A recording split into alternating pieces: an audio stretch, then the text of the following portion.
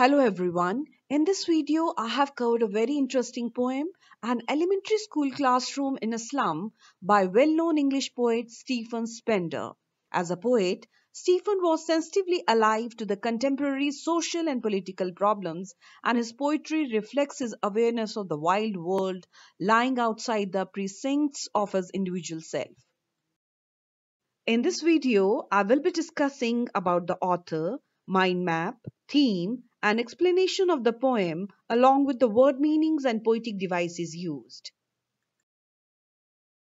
Sir Stephen Harold Spender was born in London. He was an English poet, novelist, and essayist whose work concentrated on themes of social injustice and the class struggle. He declared himself to be socialist and pacifist. He was appointed Poet Laureate Consultant in Poetry to the United States Library of Congress in 1965. Spender's books of poetry include 20 poems, The Still Center, Poems of Dedication, and The Generous Days. World Within World, Stephen Spender's autobiography is recognized as one of the most illuminating literary autobiographies to come out of the 1930s and 1940s. He was knighted in 1983. Children, let me elaborate the title of the poem, An Elementary School Classroom in a Slum. Poet has used indefinite article, an elementary.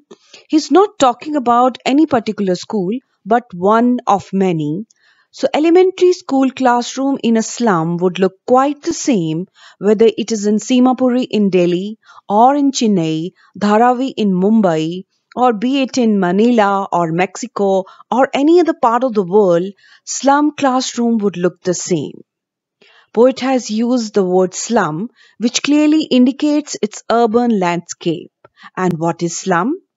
Slum is an area which is highly populated and inhabitants live in incomplete or overcrowded homes. It is a kind of shanty town and in unsafe and unhealthy environment. And these impoverished people have limited or no access to basic amenities. Stephen Spender, along with W.H. Auden and Cecil Day Lewis, pioneered the poetic movement of 1930s. Through his powerful writings, both in prose and verse, he established himself as the prominent poet of the modern age. Scarred by the storms and the stresses of the post-World War, Stephen's poetry is partly an expression of that intense search for harmony and synthesis between the apparently warring claims of a visionary and a man of action. The poem is written in a simple and lucid style which is dominated by the use of similes, metaphors, and imagery. Spender's use of rhyme is remarkable, as in the poem he has done away with the regular rhyme in order to convey the effect of social disorder, confusion, and chaos characterized by poverty, unemployment, and hardship of the hungry multitude whose lot has aroused his feelings of sympathy, disgust, and anger. Let's focus on the theme now. The poem written by Stephen Spender describes the social inequalities which are prevailing in the society and calls for a holistic education for poor slum children.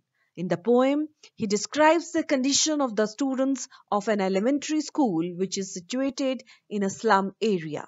The poet wants to draw attention of everyone towards these children so that their life can be improved. The poet believes that the only solution to help these children is by providing an education that is empowering in the true sense. This is possible only when the haves realize their duty towards the have-nots and provide them equal opportunities to lead dignified lives. The poem very aptly summarizes Spender's philosophy of life, which is based on the themes of social injustice and class inequalities. He exposes the sham that exists in the society today and hollowness in the intentions of people who want to do good to the underprivileged by donating gifts which are in effect of no use to them. Living in an age of social unrest and economic bankruptcy, he highlights the harsh realities of life as experienced by the slum children, with the gulf between the haves and have nots increasing at an unimaginable pace. The children in the slums are deprived of their basic right to education. Their eyes dream of a better future which is distant and beyond their reach. I'm going to explain the poem in detail, line by line. Students, let's see what Stephen Spender is trying to convey through these beautiful lines. I will read the stanza first. Far, far from gusty waves, these children's faces, like rootless weeds, the hair torn round their pallor, the tall girl with her weighed down head, the paper-seeming boy with rat's eyes, the stunted, unlucky heir of twisted bones, reciting father's gnarled disease, his lesson from his desk. At back of the dim class, one unnoted, sweet and young, his eyes live in a dream of squirrel's game in tree room other than this. So students' first stanza lucidly brings forth the miserable condition of the children studying in the slum classroom. In the first stanza, the poet Stephen Spender describes the pathetic and miserable condition of the children sitting in a classroom in a slum. The poet has started his poem with the repetition of the words far, far from gusty waves. By repeating these words, he wants to stress how far in reality is their life from beauties and bounties of nature. How far they are from the activities and jubilations of life. Children, we know that these children are malnourished, they are underprivileged, they look lifeless and helpless, their hair scattered untidily around their pale, malnourished faces. They are surrounded by squalor, filth, poverty, and apathy of people. They have no time and no money to take care of themselves. Unlike other school children who are usually energetic and full of life, these children seem withered, exhausted, shabby, and lifeless. Now we need to focus on the word rootless weeds over here. And what are weeds? Weeds are unwanted plants that we take out from the garden. The children of the slum are also unwanted in society, just as weeds are unwanted in a garden. Rootless also means children who live in the slum are actually rootless. They have come from different places looking for better life and, as we know, have become partners in survival with their parents. Let's focus on the poetic devices used in the first two lines. We know that these slum children are neglected and poverty stricken. Their faces show no energy, and this is contrasted with reference to gusty waves. And gusty waves, we know, symbolize energy and vigor, something that is lacking in the faces of these slum children.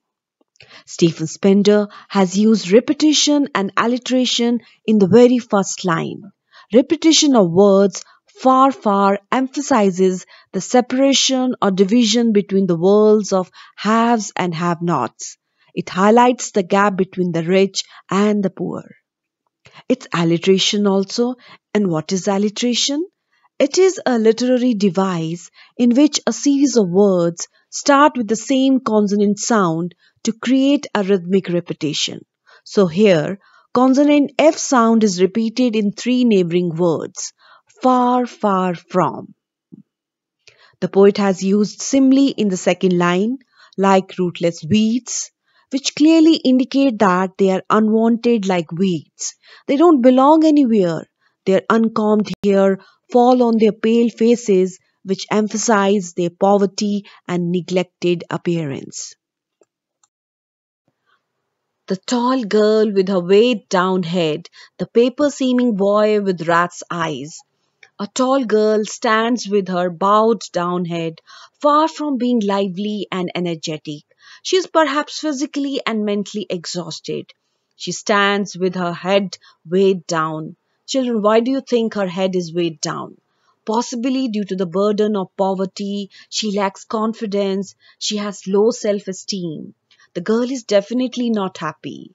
This tall girl can't even put her head up because of the atrocities of the poverty. Another sharp image is that of a paper seeming boy with rat's eyes. A brilliant metaphor is used by Stephen Spender to describe the unfortunate child who is so weak that he looks as thin as paper. He's so thin, perhaps he had no food, no meal for days. He's totally malnourished and famished.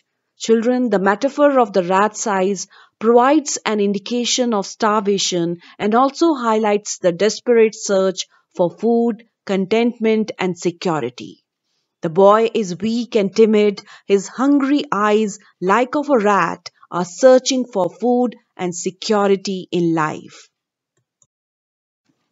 The stunted, unlucky heir of twisted bones, reciting a father's gnarled disease, his lesson from his desk.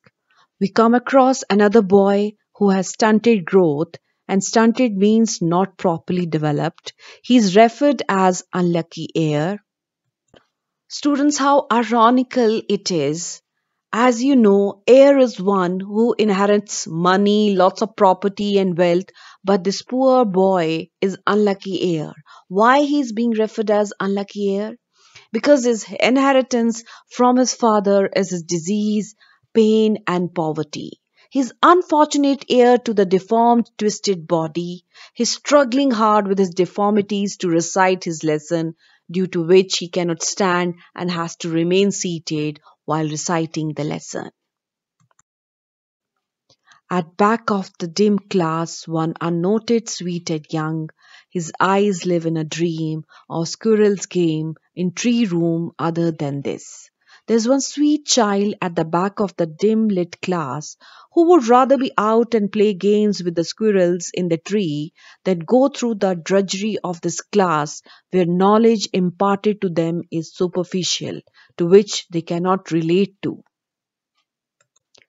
Dreams seem to be alive in his eyes. His eyes have that spark of dreams to be part of that world outside the classroom. He dreams of squirrels playing games in the hollow of the tree.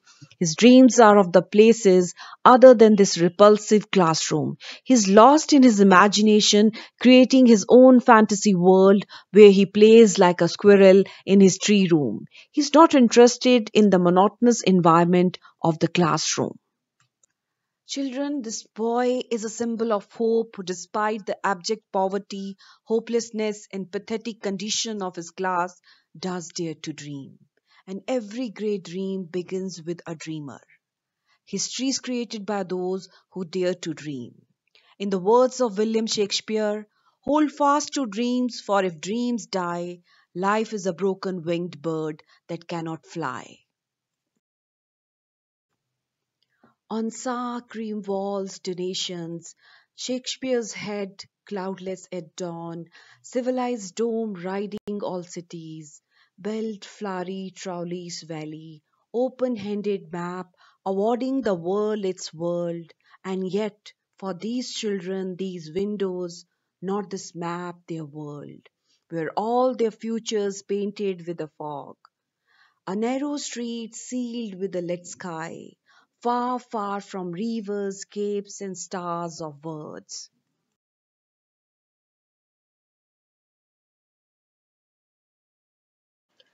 In the second stanza, Spender describes the classroom. The poet talks about how the classroom has been decorated. Just as in the case of the students, it is neglected too. The classroom of the elementary school has not been maintained properly.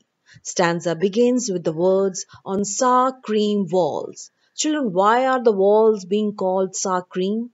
Sour cream brings to our mind cream color, light yellow in color, not the color associated with newly painted walls. It is sour cream and it reflects the neglect, the ignorance or insensitivity of the people managing the school. Sour suggests a color that is dull, decaying, and depressing. Some rich person or politician has donated money to start this slum school and thereafter has not bothered to check the condition in the school. The pale cream walls, which must have been painted long ago with donated money, create a morbid atmosphere. Children, what else is in the classroom? The room is filled with donations. The walls of the classroom are mounted with a Shakespeare's bust, an open handed map, and a painting of the beautiful Trowley's Valley, things to which children cannot relate to. Shakespeare's head or a good literature may raise desire which can never be fulfilled. Trowley's Valley suggests natural beauty which is out of reach of these slum children. The pictures are all donations, which represent a world that the slum children are deprived of. The poet hints at two worlds, the world of poverty and disease, contrasted with the progressive world represented in the pictures on the walls. William Shakespeare is widely regarded as the world's greatest poet, writer in the English literature. Children, if we look at the Shakespearean plays, we have characters from upper strata of society. They are rich, they are well to do, prince, knights, and kings. The metaphor of Shakespeare's head represents the teaching of concepts and ideas that the students are not able to relate to because of their impoverished state. And it is ironical that the literary master's portrait housed in a classroom where no serious teaching takes place. Children are poor, malnourished, tired, and hopeless. They don't have the luxury of leisure to study works by Shakespeare. The entire atmosphere in the school is one of inactivity and morbidity, which contrast with the cloudless sky at dawn and the concrete domes which override the city. So, poet is trying to say that with so much of depravity, Shakespeare and literature have no place in their lives. Children, the images cloudless at dawn and civilized dome highlight monotonous and dull life in urban slum. The elementary school is squeezed and suppressed under so much concrete structures that the children are unaware of the beauty of sky at the dawn. Belt, flowery, Triolis Valley.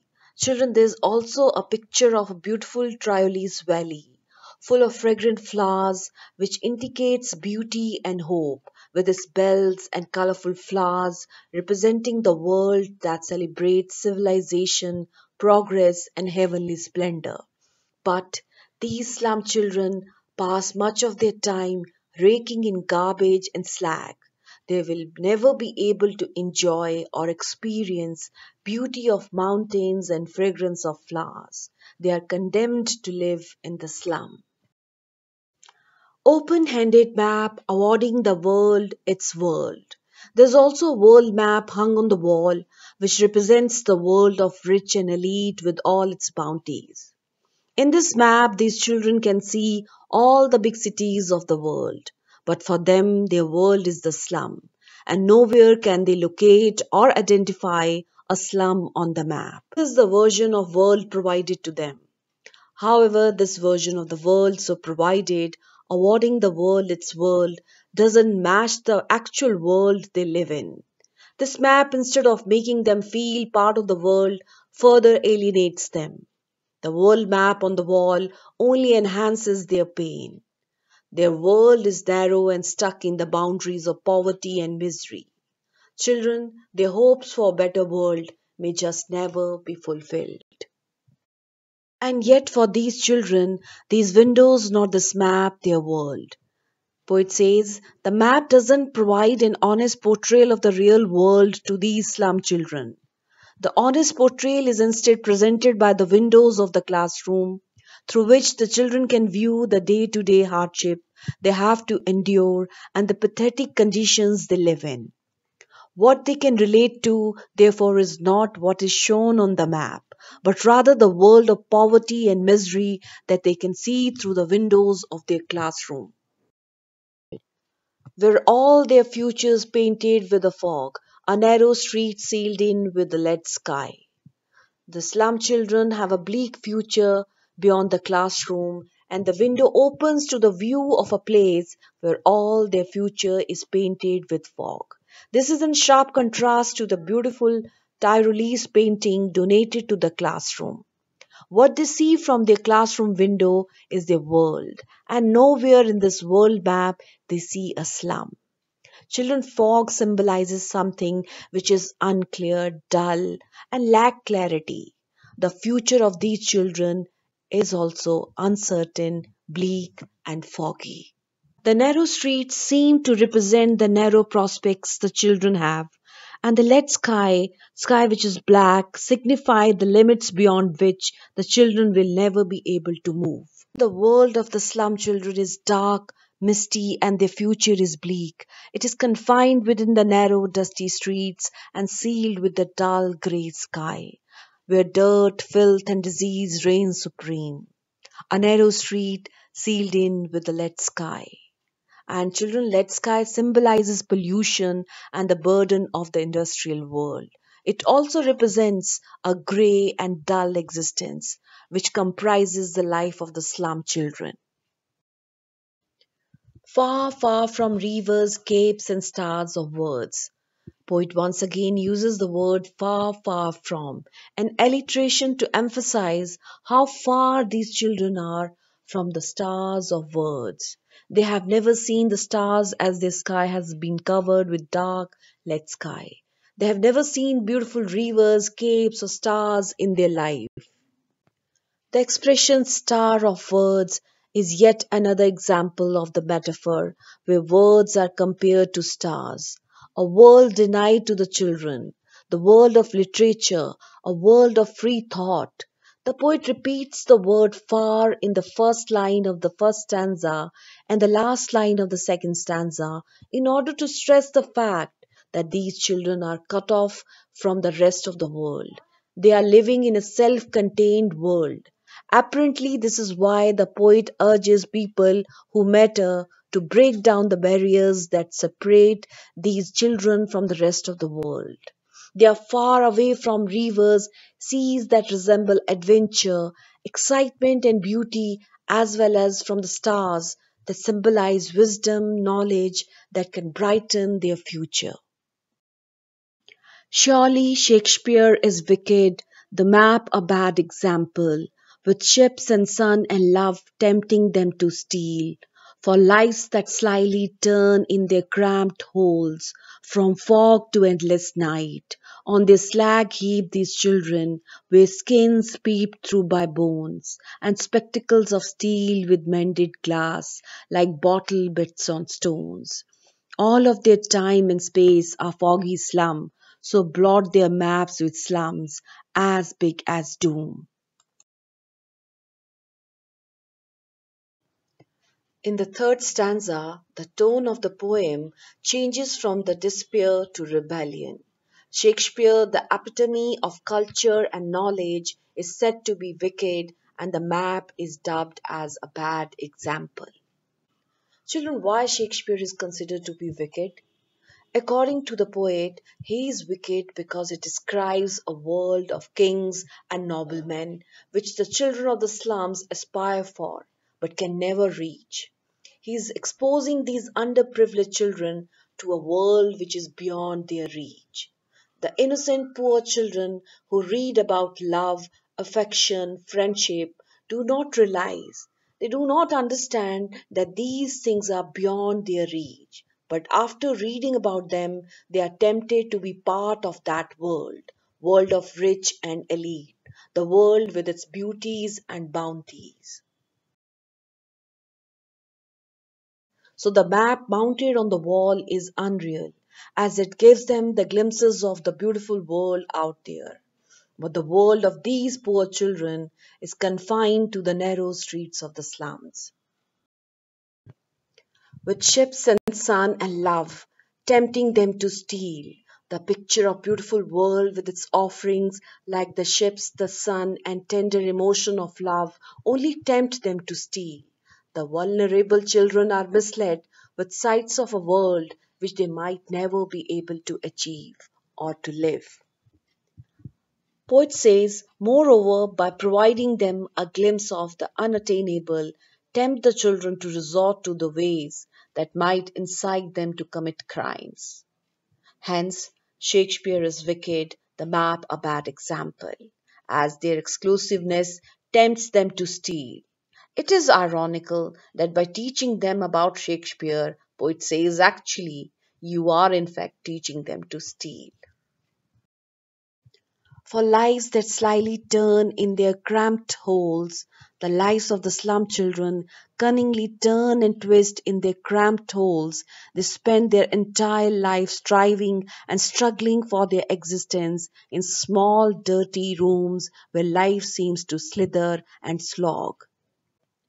Children, their homes are tiny and small like graves. They are overcrowded. They are cramped. They slyly turn and twist around. They live in humiliation, in shame. Nobody in this world is aware that they even exist. Many of them even die without getting out of these cramped holes.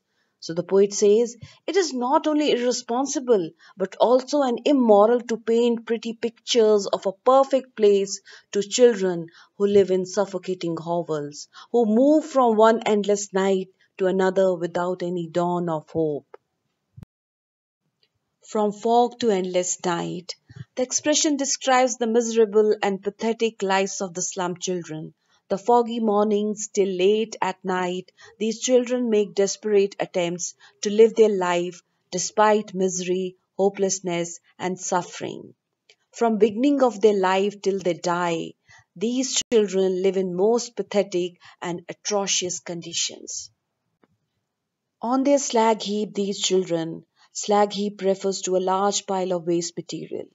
This dirt and garbage is the world for the slum children, who spend their life raking in these slag heaps, searching the garbage for leftovers or discarded things so that they can utilize it.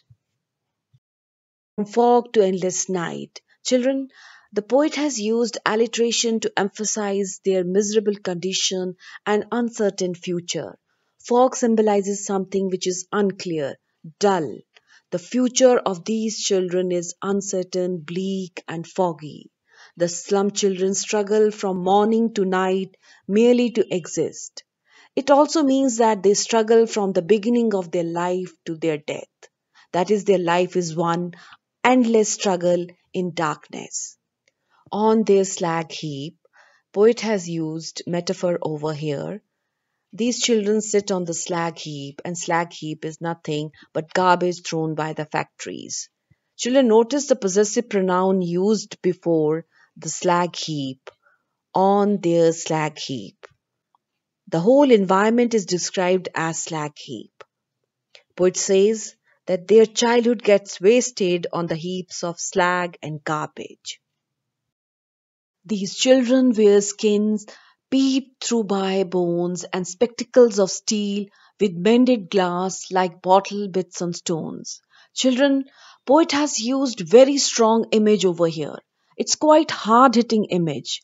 We are forced to think of children who have not eaten for days. They are famished. They are reduced to skin and bones. The children are so malnourished that they appear to be wearing skins.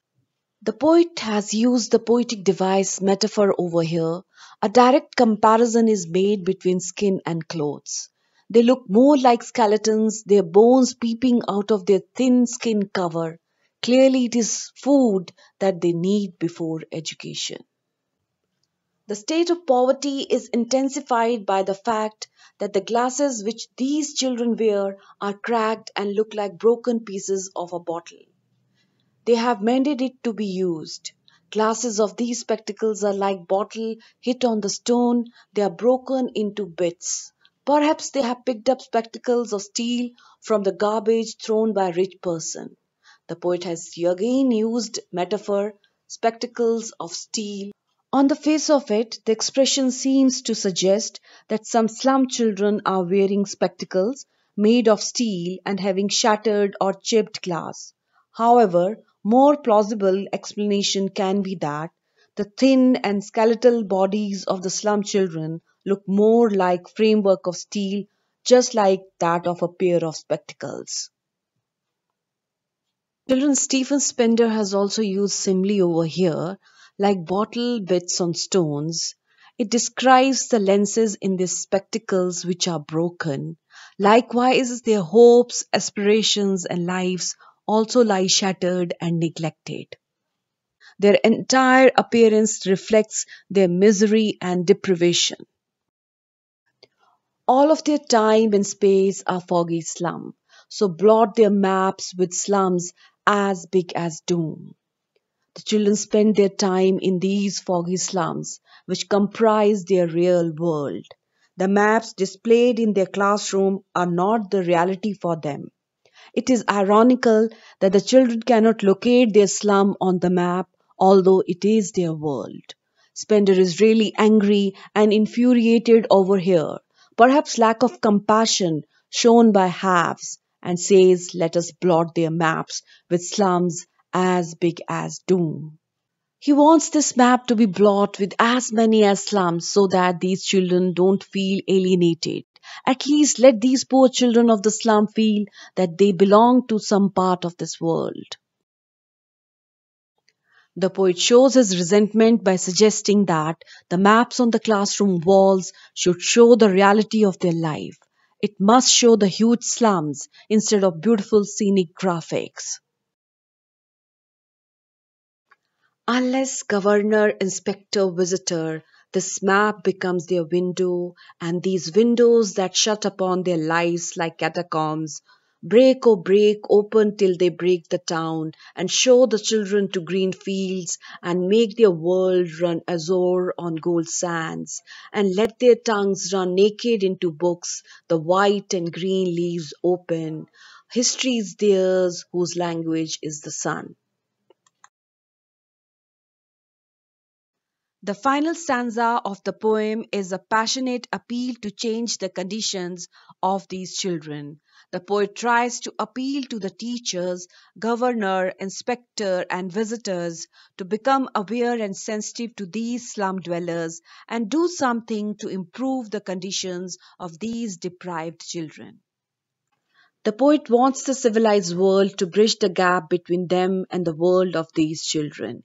He wants to bridge the gap between the haves and have nots. They should offer these children a glimpse of a better world so that the map become their window to the beautiful world outside. The poet hopes that bureaucrats and authorities understand their moral responsibilities and free these deprived ones from traps of their graves. Until then, the poet asks the authorities to help the children learn from nature and nurture their childhood.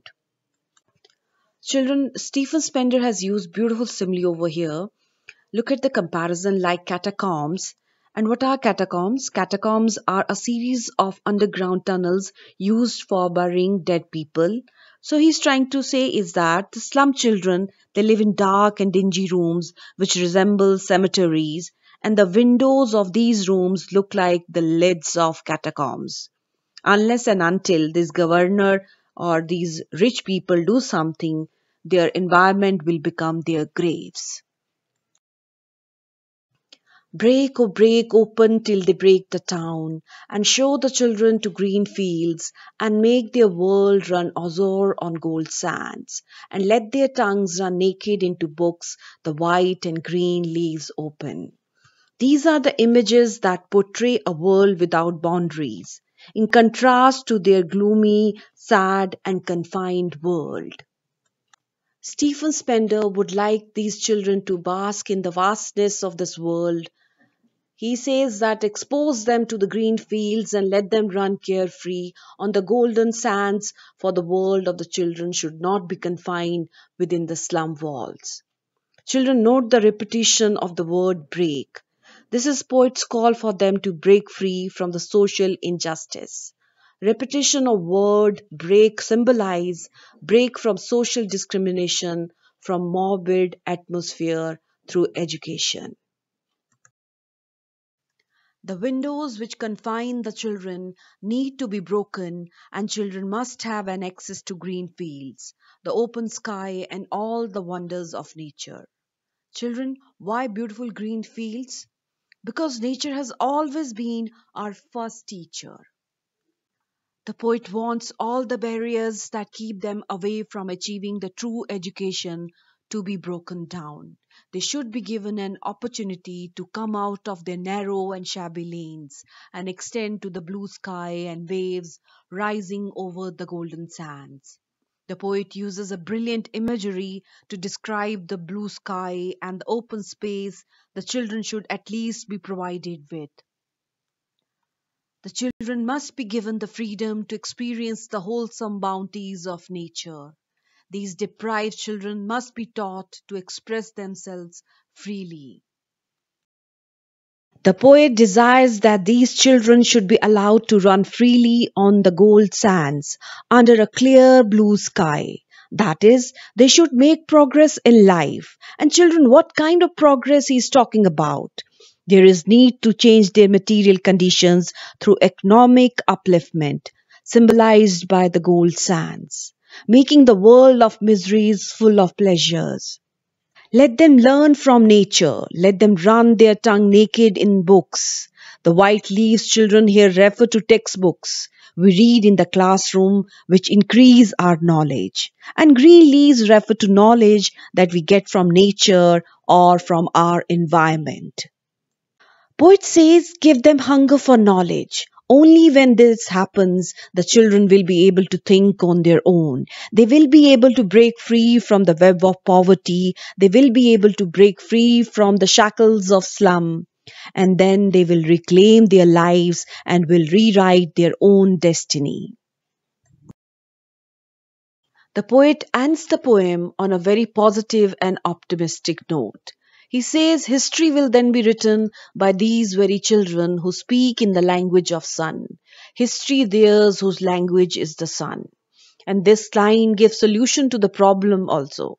It indicates that only those who are well educated, only those who are well read, have the power to recreate their destiny. The poet makes appeal to everyone that let's educate them so well that these underprivileged children have power to recreate, rewrite their destiny so that they are able to get out of this trap or web of poverty and create beautiful world for themselves. The sun, incidentally, is a metaphor for freedom as opposed to the fog. Stephen Spender makes it clear that history can be written only by those whose language is the sun.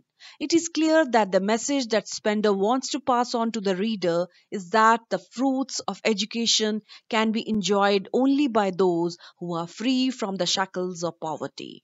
A hard hitting point, but then what Spender seeks to express is the idea that policymakers should target the poverty of the children before attempting to provide them with education. Ending the poem on positive note, Stephen Spender feels that people who are ignited by the fire of knowledge and learning are those who create history. He would like opportunities to be made available to the children so that no childhood gets lost in the gloomy darkness of ignorance in the slums. I hope, children, you have enjoyed and understood the poem. Thank you for watching. Don't forget to give your valuable comments. Like, share, and subscribe English Tutorials by Poonam Thakur.